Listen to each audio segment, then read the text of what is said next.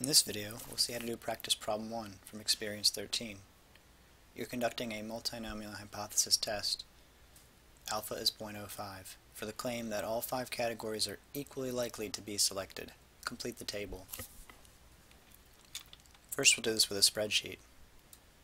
Let's copy the table, right-click, and paste so that the formatting is the destination formatting. Now we'll find the sum of the observed frequencies using the sum command. The sum of the expected frequencies should match this. If 5 categories are equally likely, then we would expect the expected frequencies to all be the same. So we take the total and divide by 5 so that all 5 are the same, and add up to 92. And get 18.4. Copy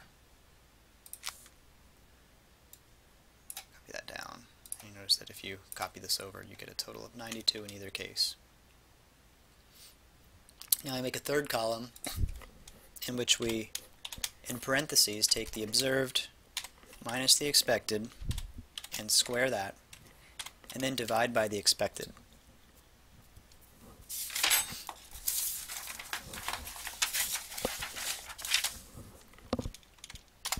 We'll copy that down and then find the total or sum of that column.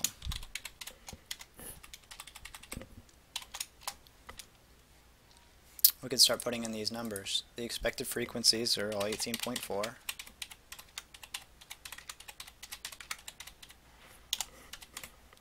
And the test statistic is the number that we calculated down here. To 3 decimal places, we have 8.652. The degrees of freedom is the number of categories minus 1. Since we have 5 categories, the degrees of freedom is 4. The categories are A, B, C, D, and E, the number of rows in the table, not including the header row. To find the p-value, we'll need to use the chi-squared distribution with Excel. And with OpenOffice, I believe it's CHIDIST, chi-dist. And then the test statistic is your x value, and then degrees of freedom is 4. And that's your p-value. To 4 decimal places, we have 0.704.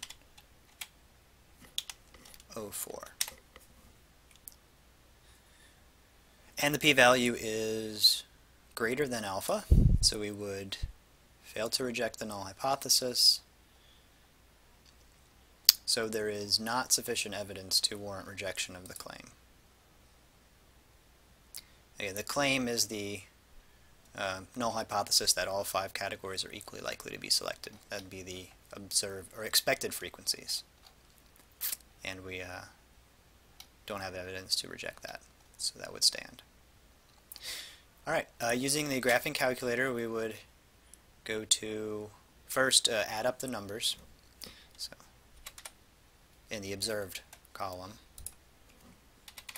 25 plus 25 plus 16 plus 11 plus 15 to get the total, and then divide by 5, or the number of categories in general, to get the expected frequency. Right. Then we'll go to edit, and in L2 we'll put those expected frequencies.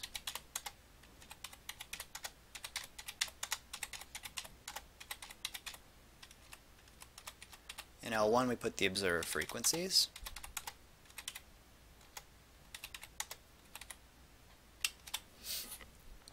Then we go to stat, tests, and down towards the bottom is the chi-squared goodness of fit, GOF test.